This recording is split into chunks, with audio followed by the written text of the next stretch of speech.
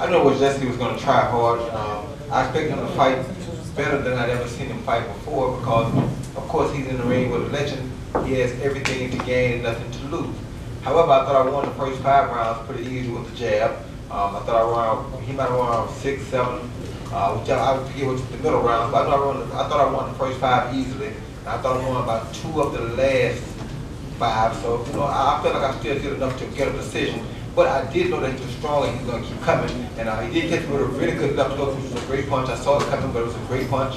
I give him his credit. He's a good fighter. I know why he's ranked number 8, because he is a strong fighter. And you have to really give him credit for even accepting a fight that close when he was not the original guy. So for me and him both, I mean, to me, I was looking for Kostecki. I mean, I didn't get Kostecki, I had to fit in, but my job is to still perform. So I had to still come out and perform no matter what the situation was.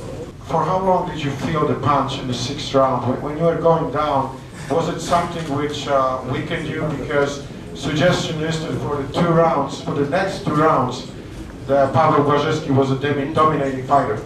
No, it wasn't weakening. It's just that you knew that he was going to come forward after that, so you just be cool, take it easy, let him have his little momentum to build, and then you take the fight back.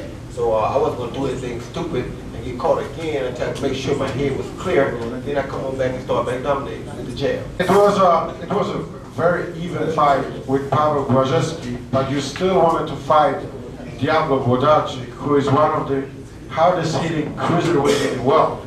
So are you still want to challenge him? The gentleman on my right suggests that you should maybe change your mind. You think I should change my mind? Yeah. I should be shaking.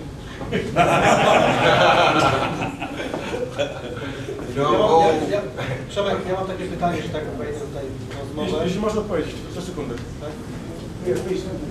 I don't know, old, and I'm not smart, so I'm not good at backing out of what I say.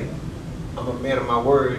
I keep my word. I know he's a strong puncher. He's a much better puncher than I just faced, but that's why he's champion, and that's why I want to fight him. So fighting Glazewski was a little bit different than fighting the champion because he doesn't really have, I gained nothing by beating him. I gained everything by beating him.